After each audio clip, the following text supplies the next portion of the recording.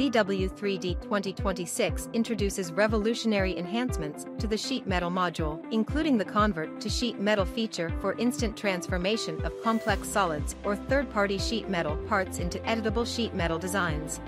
Additionally, the new vent feature streamlines the creation of diverse ventilation patterns with automated fillets and drafts, significantly boosting design freedom and efficiency.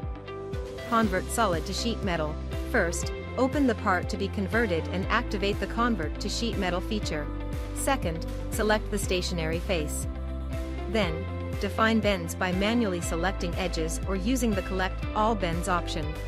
ZW3D 2026 introduces sub-tap buttons for quick access to configure relevant parameters, such as thickness, bend radius, rip.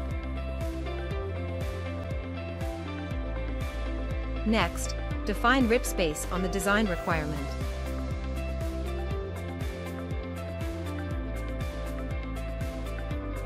Finally, enable the Preserve Stamp Forming option to retain critical stamped features during conversion. Click OK and generate the sheet metal. Third-party sheet metal conversion. Also, sheet metal conversion function is suitable for third-party sheet metal model.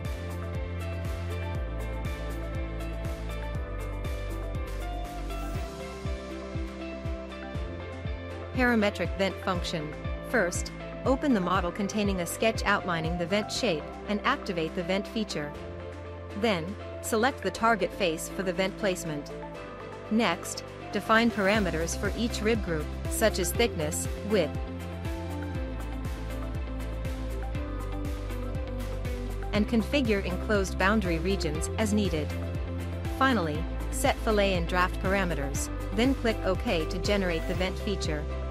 In ZW3D 2026, the innovative convert to sheet metal and vent features dramatically reduce repetitive tasks, accelerate complex design workflows, and deliver a seamless, intuitive user experience for sheet metal design.